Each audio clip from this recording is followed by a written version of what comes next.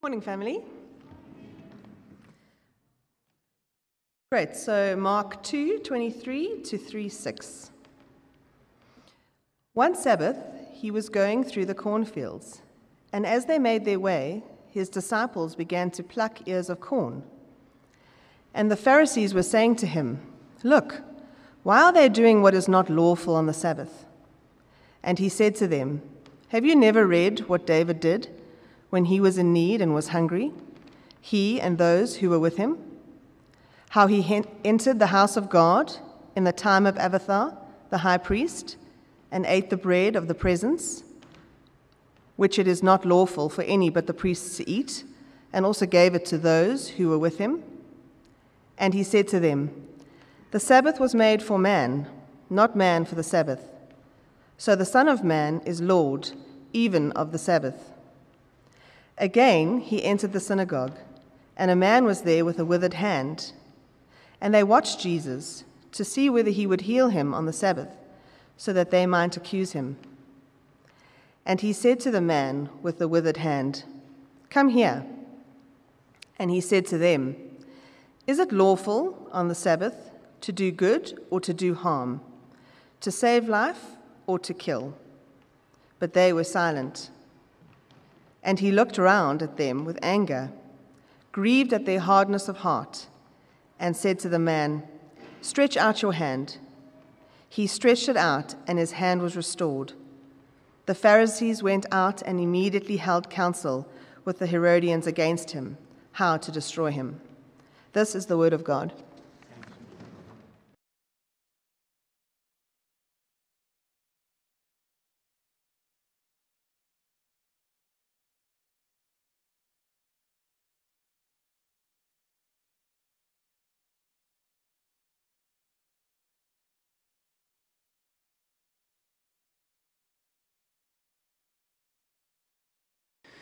Well, as we come to God's word, let's bow and ask God to help us.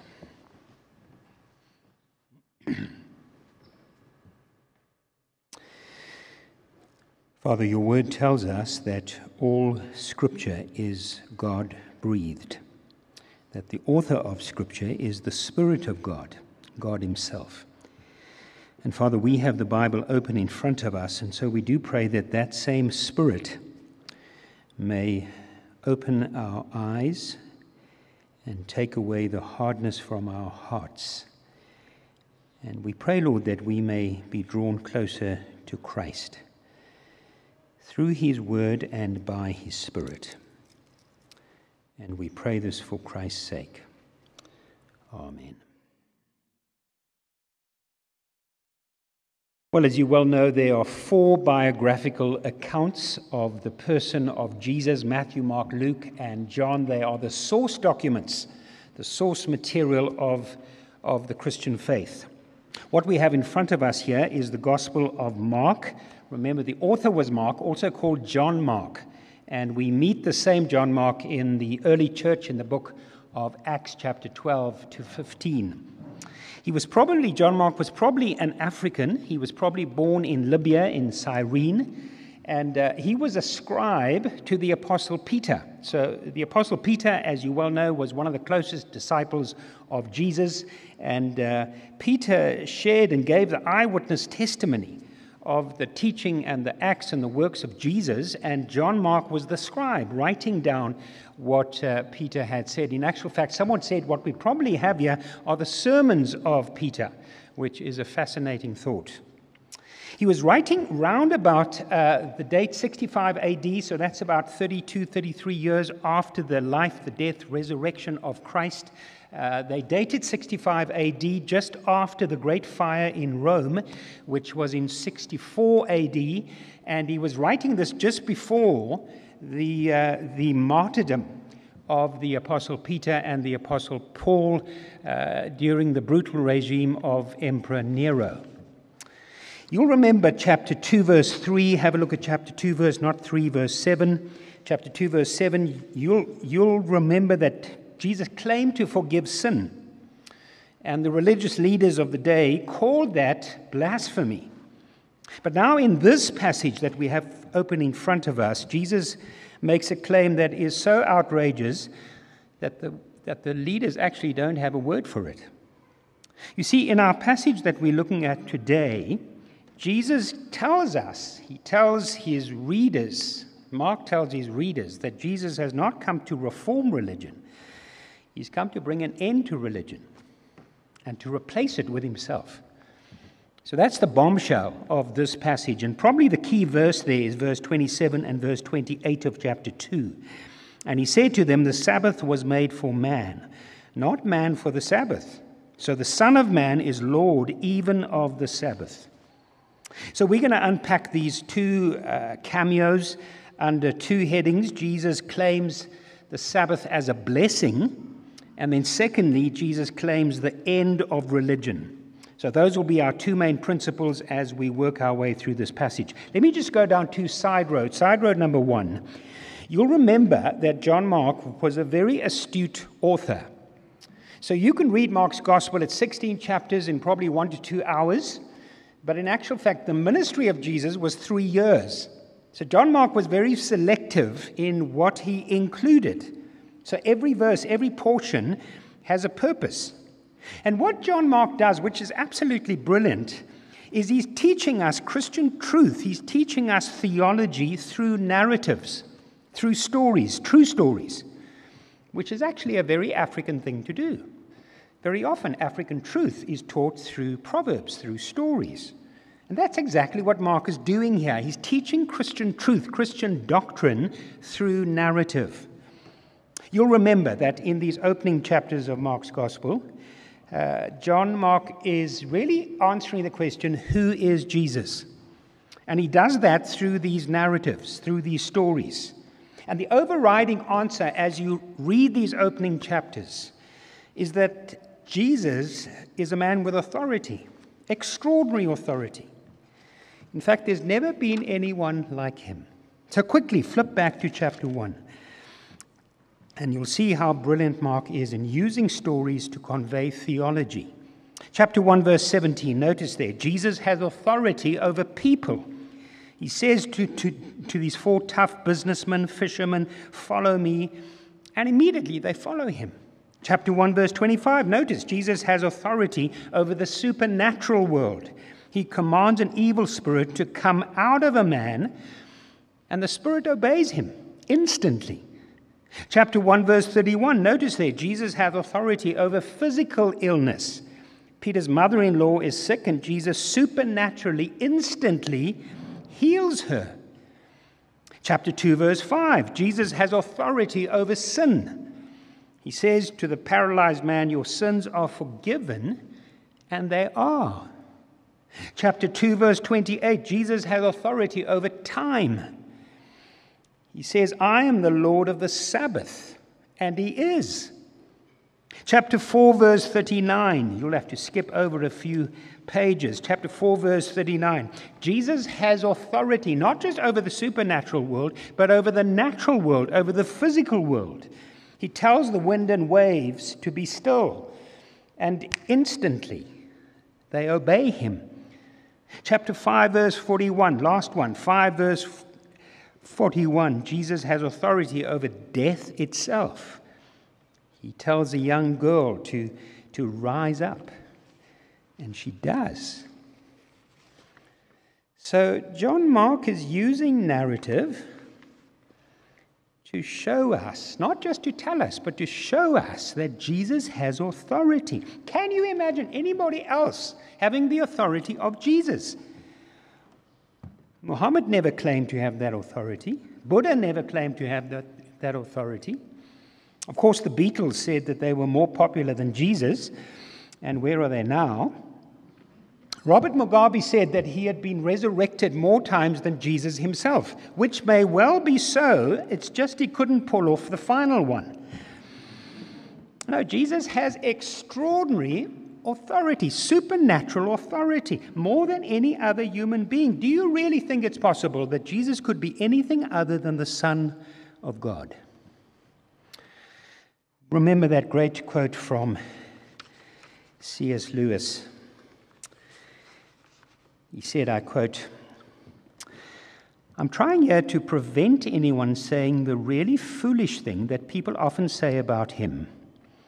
I'm ready to accept Jesus as a great moral teacher, but I don't accept his claim to be God.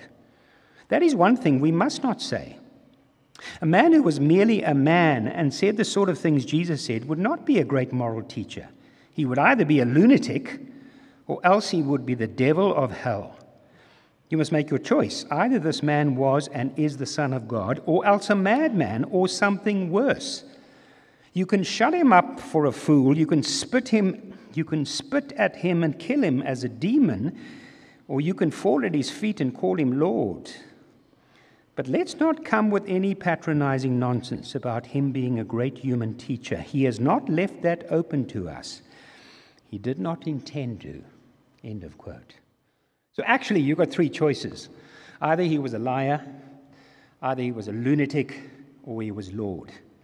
The option of saying he was a great man, a great human being, isn't open to us because no great human being would have said the things that Jesus said.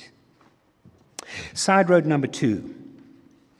Second thing that John Mark wants us to understand is not only the authority of Jesus, but the opposition to Jesus. It's almost two sides of the same coin as you read the Gospels. All the Gospels, you see this, the authority of Christ and the opposition to Christ.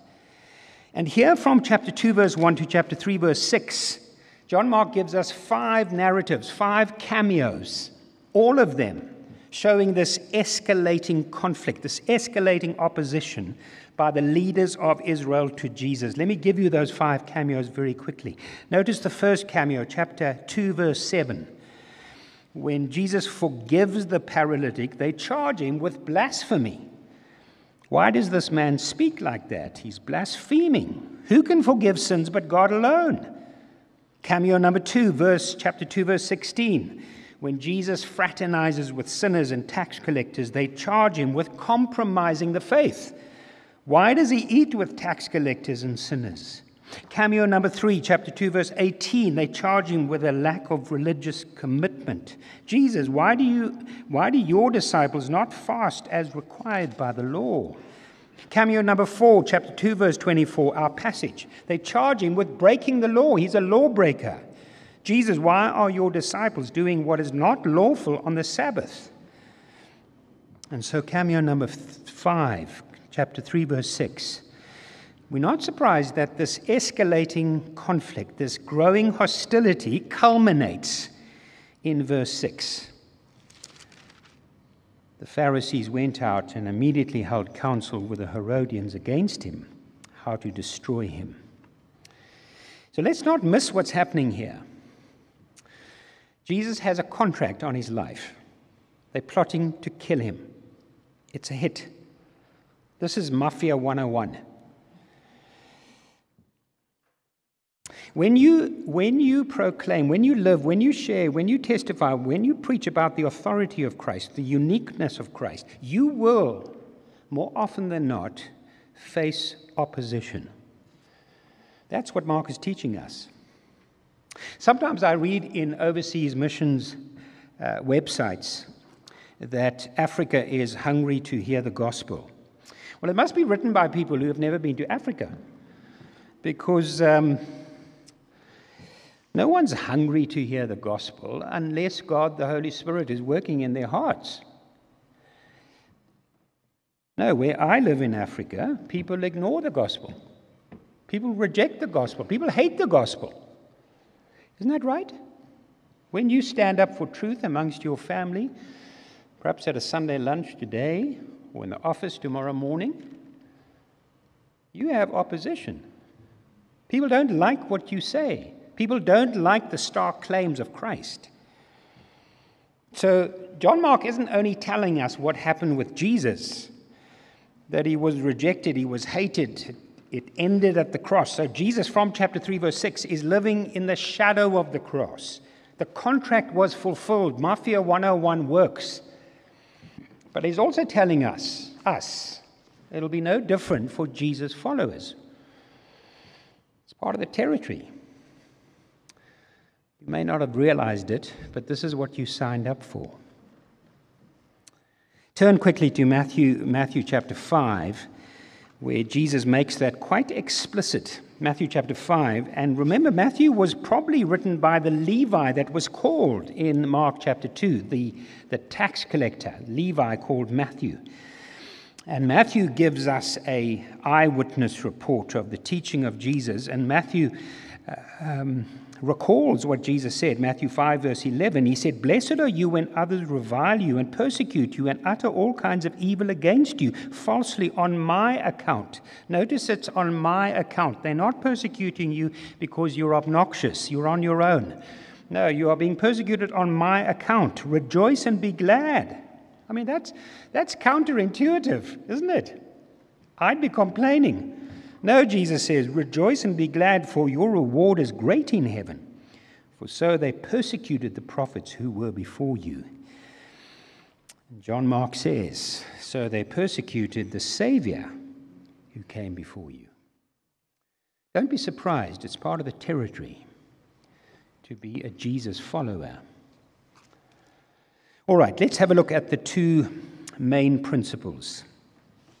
Principle number one, you still with me? I hope so. Jesus claims the Sabbath as a blessing.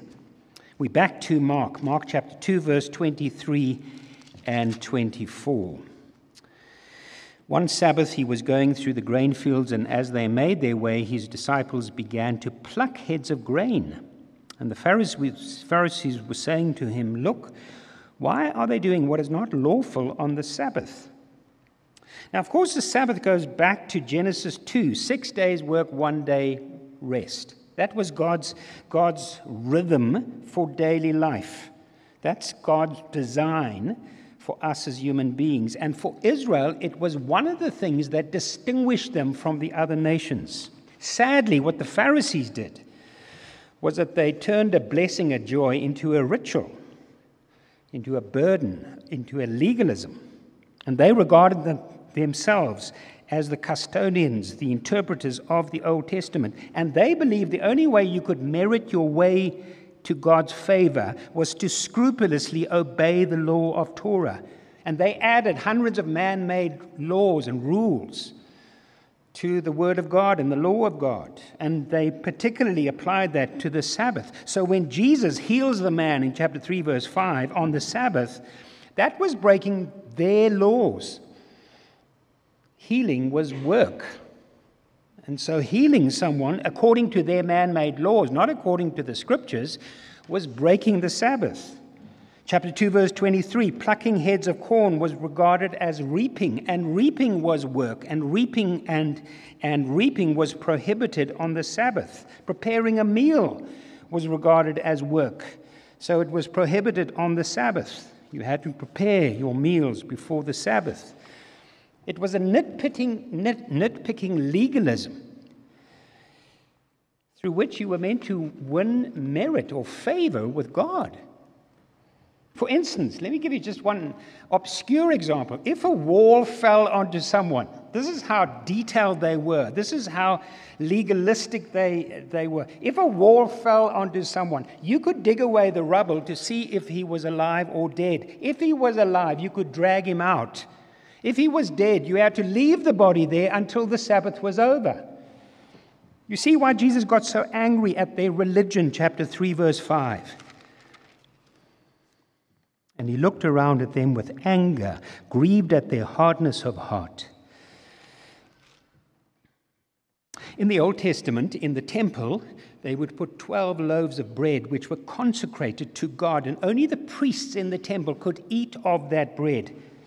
And yet Jesus says there are times when the laws of need override the laws of ritual, and by no less a person than King David.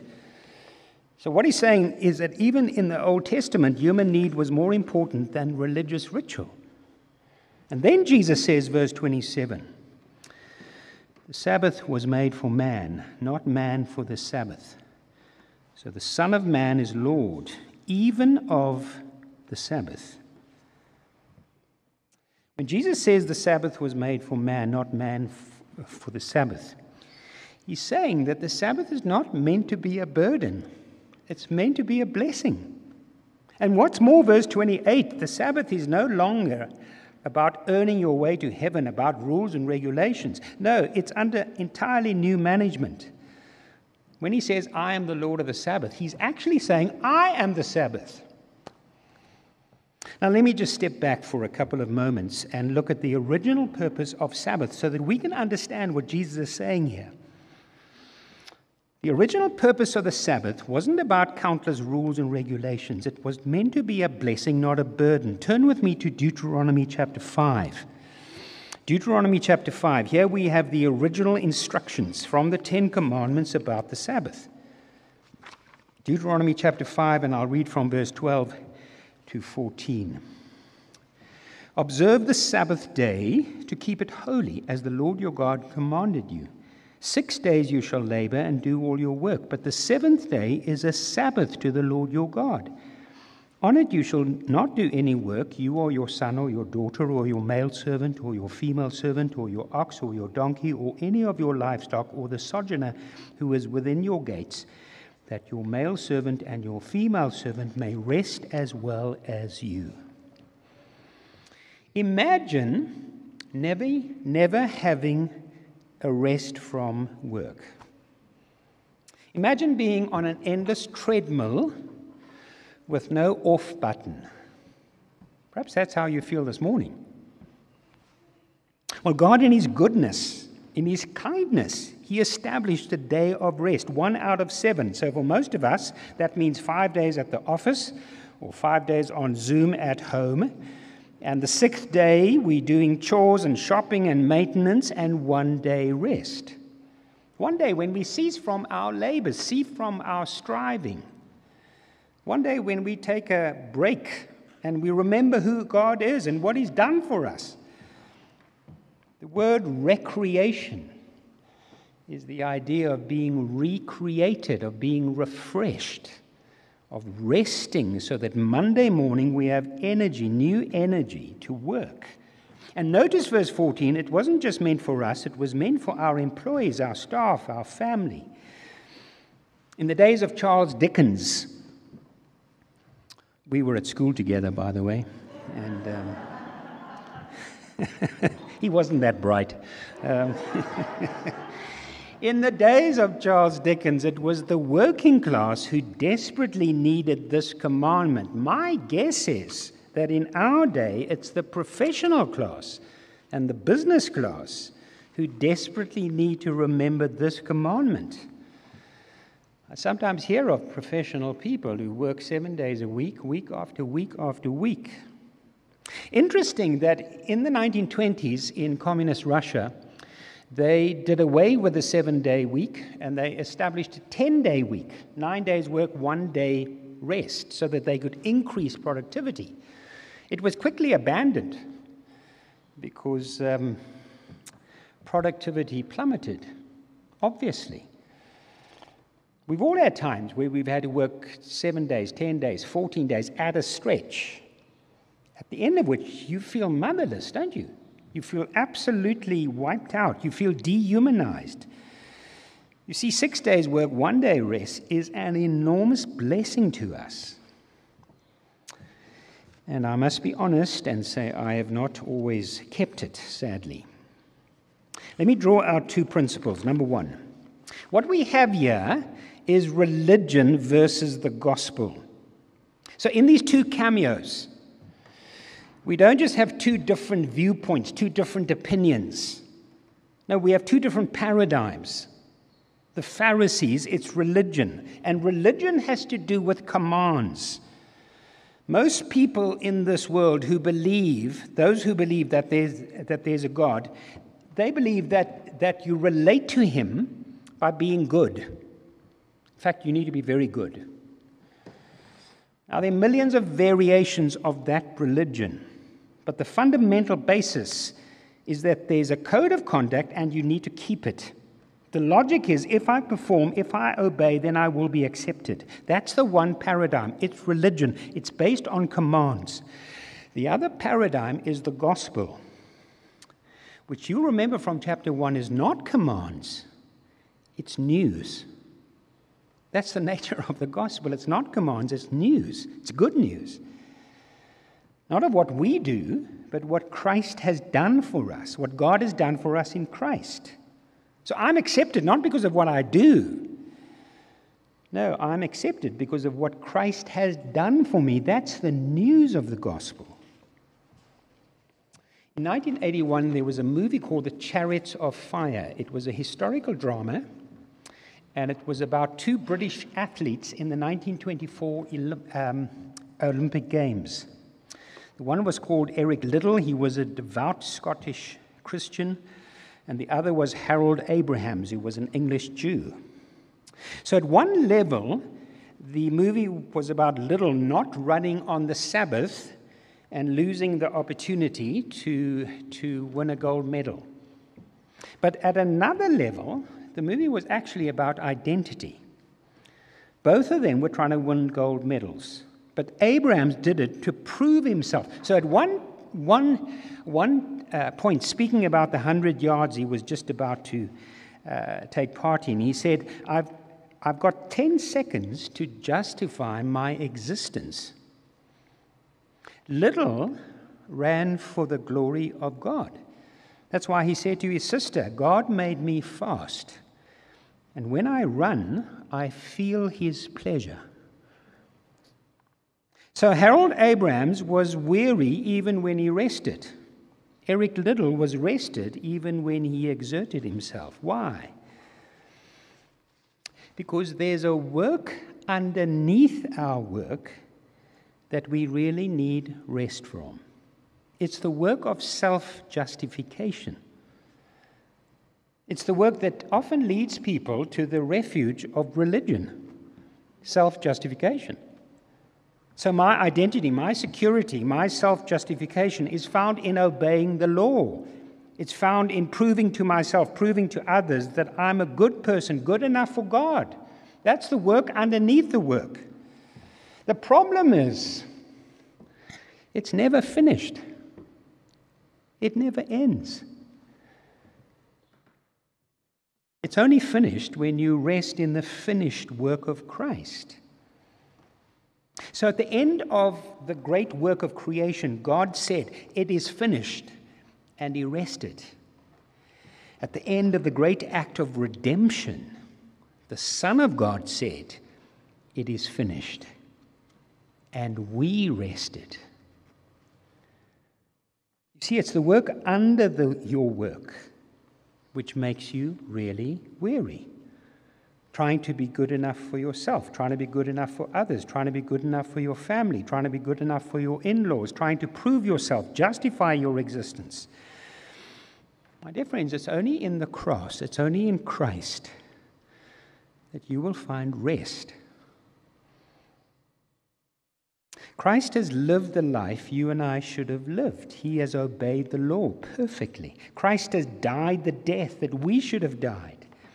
If you rest in the finished work of Christ, you'll know that God is satisfied with you, and you can rest. A woman came to the great preacher Charles Spurgeon one day, and she said to him, "Dr. Spurgeon, I just want you to know that I have been perfect for 3 months." And Dr. Spurgeon very wisely said, "Madam, you must be very proud of that." Number one, she was lying. Number two, she's into religion, isn't she? And you only find rest when you rest in the finished work of Christ.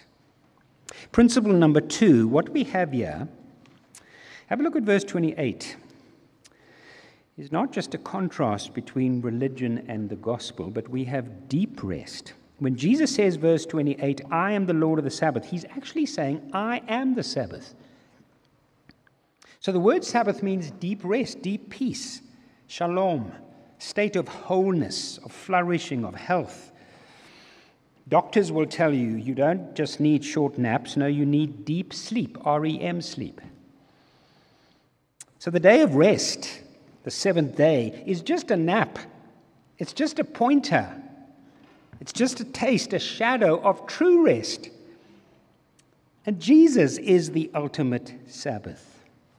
Turn to Matthew chapter 11. Matthew 11, verse 28. Matthew 11, verse 28. Here are these wonderful words of Jesus. He says, "Come to me, all who labor and are heavy laden, and I will give you rest." What he's saying is, come to me, all you who are weary and heavy laden, and I will give you Sabbath. That's what he's saying. So he's not just talking about a day of rest. He's not just talking about giving you a break, taking away the stress or the anxiety of life. No, he's talking about rest from your sin. He's talking about rest from guilt. He's talking about rest from struggle. He's talking about a rest from striving, a rest from proving yourself, a rest from self-justification, a rest from your DIY religion. I will give you Sabbath.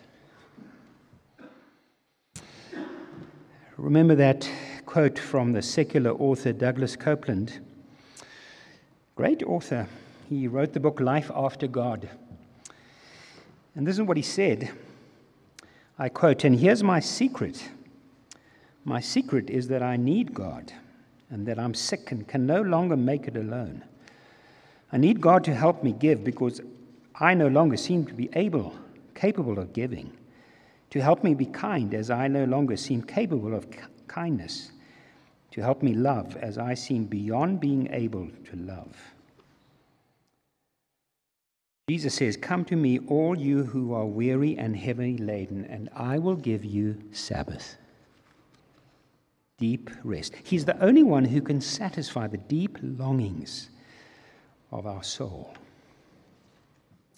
All right, principle number 1 was that Jesus claims the Sabbath as a blessing. Principle number 2, Jesus claims the end of religion. Let me read from chapter 3, verse 1 to 6, back to Mark's Gospel. Back to Mark's Gospel. Let's find it. Chapter 3, verse 1 to 6.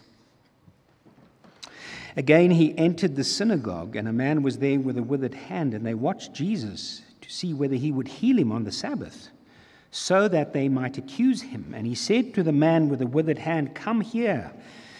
And he said to him, 'Is it lawful on the Sabbath to do good or to do harm, to save life or to kill?' But they were silent. And he looked around at them with anger, grieved at their hardness of heart, and said to the man, 'Stretch out your hand.' He stretched it out, and his hand was restored. The Pharisees went out and immediately held counsel with the Herodians against him, how to destroy him." Now, it's quite obvious when you read this passage that the Pharisees had no concern for the man with a deformed hand. No empathy, no compassion, no love. Their only concern was whether Christ would break another of their laws concerning the Sabbath. It's their hardness of hearts, notice there verse 2, that angers Jesus. They ignore the man's need. They tolerate human suffering in order to use it as a leverage against Jesus. All they're doing is using the handicapped man. And that's why Jesus is angry. Jesus never uses people, be they powerful or powerless. He never uses them for ulterior purposes. Doesn't it anger you when people use you? Well, take heart. Jesus is equally angered. Notice verse 4. He said to them, "Is it lawful on the Sabbath to do good or to do harm, to save life or to kill?" But they were silent. The reason they remained silent is obvious.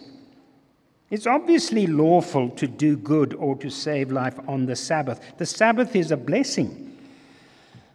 And Jesus sees straight through them. And this is a bit scary because he sees through them and he sees through us as well, by the way. He sees through them. And the question that he asks there, verse 4, is filled with irony. He says, "You don't want me to heal and save life on the Sabbath because it goes against your precious man-made self-righteous regulations, but you're quite happy to conspire and kill on the Sabbath." You see the irony? Their hypocrisy is exposed.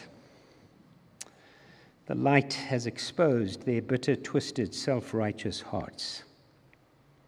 It's scary, isn't it? He can see straight through us. And Jesus is angry. He's furious. He really is furious, verse 5. "And he looked around them with anger, grieved at their hardness of heart." He uses three strong Greek words there: anger, grieved or deeply distressed, grieved at their stubborn hearts, the hardness of their hearts, meaning they are resolutely unwilling to understand. They have set their hearts against Jesus. They're not willing to listen. They've set their hearts against God. Beware that you never get to that position. God's anger is very different from our anger. So when we're angry, generally speaking, we lose our temper, we fly off the handle, we say things, we do things we regret. That's normally human anger. God's anger is never like that. It's righteous indignation. It's a settled, rightful opposition to what is evil and unjust and rebellious. Someone once said to me, I can't believe in a God who's a God of wrath and anger, a God of fire and brimstone. And I said to them, are you saying to me, just help me to understand, are you saying that God is indifferent to evil? Are you saying God is indifferent or neutral when Hitler kills 6, 7, 8 million people? Are you indifferent? Do you think God is indifferent when a woman is raped? Do you think God is neutral, indifferent when there's corruption or crime? Do you think God's indifferent when someone, God forbid, abuses your wife, your daughter? And of course they said, well, I never thought about it that way. It's interesting, when you read the Gospels, Jesus doesn't become angry with sin. He doesn't become angry with questions. He doesn't become angry with doubt. He doesn't become angry with brokenness. But he does become angry with hypocrisy. So our English word hypocrite comes from the Greek word eupokritos, which was used for a Greek actor. So you would act on a stage, and you would be called, not an actor, you would be called a eupokritos, which means that you were one person on the stage, but another person when you got off the stage. Well, of course, that's what a hypocrite is. You two people. In certain circumstances, you're one person. In others, you are another. And Jesus is angry because here are people, religious leaders, the leaders of Israel, pretending to know God, pretending to teach people about God, pretending to be religious and God-fearing, and yet back at the ranch, they are smug, self-righteous people. Later, Jesus says, woe to you, scribes and Pharisees, you hypocrites, for you are like whitewashed tombs, which outwardly appear beautiful, but within are full of dead man's bones and uncleanness. What a destructive comment. You are like whitewashed tombs. You're white and beautiful on the outside, but inside you are filled with dead man's bones. So Jesus says to all hypocrites, both then and now, to you and to me, get in or get out, but stop blocking the door so that others can see the real thing. Get in or get out. He also becomes angry with religion.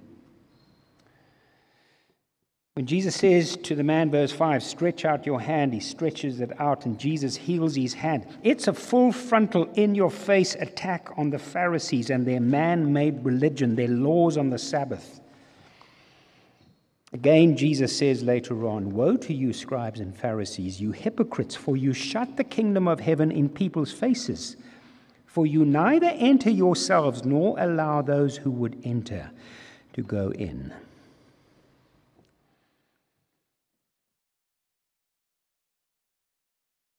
Let me close and say, Jesus in these two narratives, these two cameos, is not saying, I've come to reform religion. He's not saying that. He's not saying, I've come to give you a better religion. He's not saying, I've come to give you the best religion. No, he says, I've come to bring the end of religion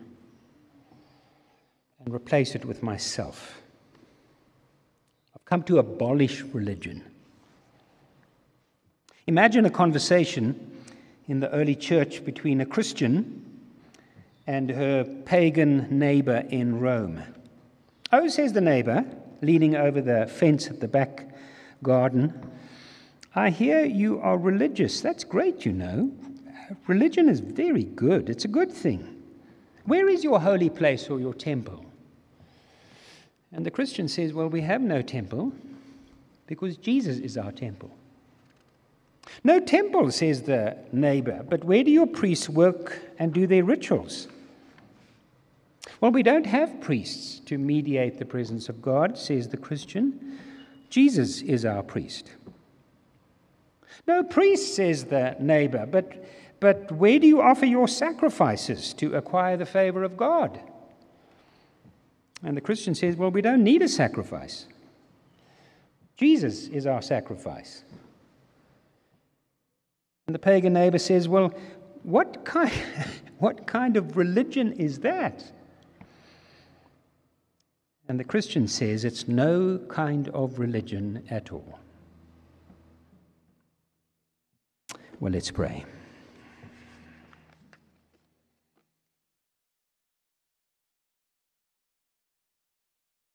Let's spend a few moments of quiet as we reflect on the Word of God, as we prepare our hearts for the Lord's table, and remember what Christ has done for us, the finished work of Christ on the cross.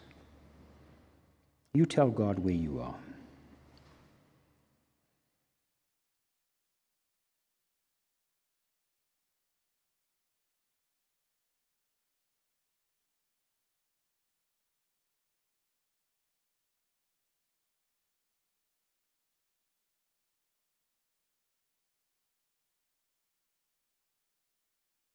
Father, we do pray that we may be convicted by your word and by your Spirit. Will you forgive us when we've tried to earn our way to heaven? Will you forgive us when we've been self-righteous, when we've tried to merit favor with God? Forgive us, Lord, when we've thought or we've communicated that Christianity is a religion and not a relationship with Christ. Forgive us, Lord, even as your children, when sometimes we strive to earn your favor, not remembering the finished work of Christ on the cross.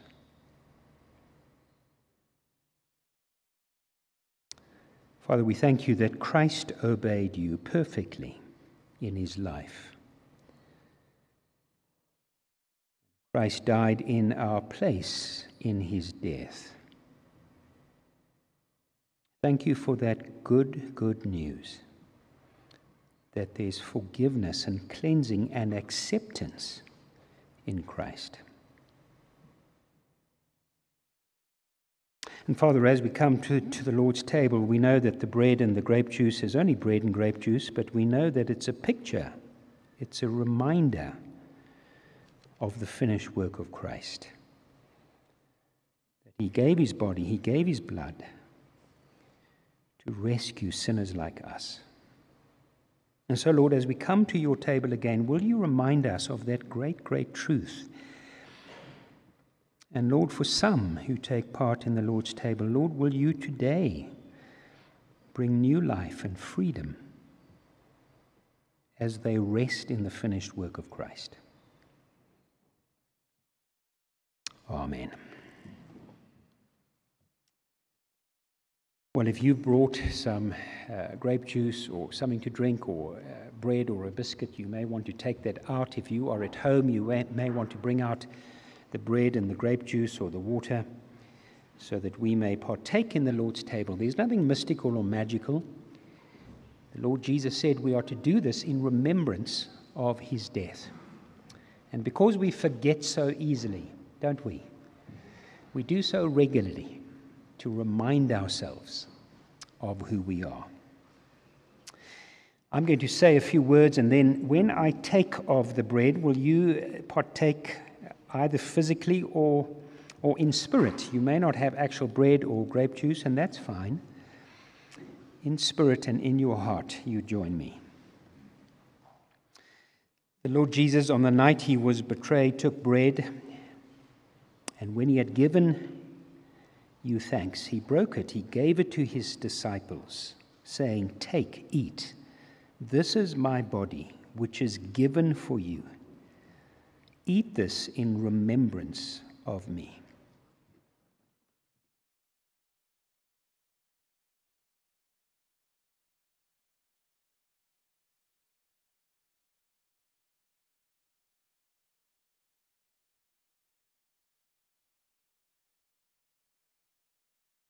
In the same way, after supper, he took the cup, and when he had given you thanks, he gave it to them, saying, "Drink from this, all of you, for this is my blood of the new covenant, which is shed for you.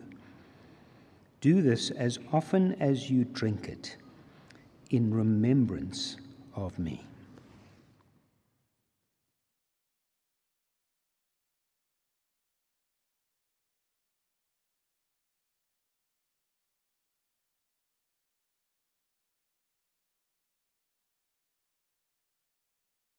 And Father, once again, we thank you for your amazing love, your amazing grace, your amazing mercy, that you should take the punishment that we deserve,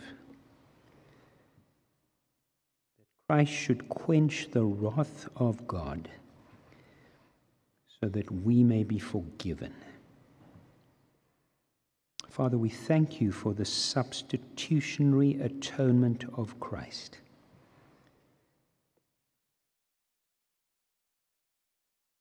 And we pray, Lord, that these words, these truths, you may write upon our hearts, upon our minds, and that we may live to serve this wonderful Savior, this wonderful Sabbath, the only one who can give rest, deep rest, to our souls.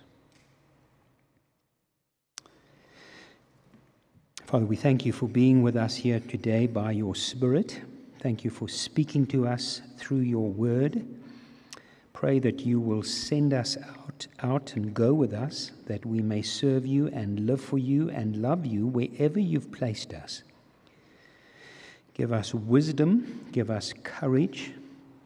Help us to stand for Christ and speak for Christ this week. And we pray this in his name and for his sake. Amen.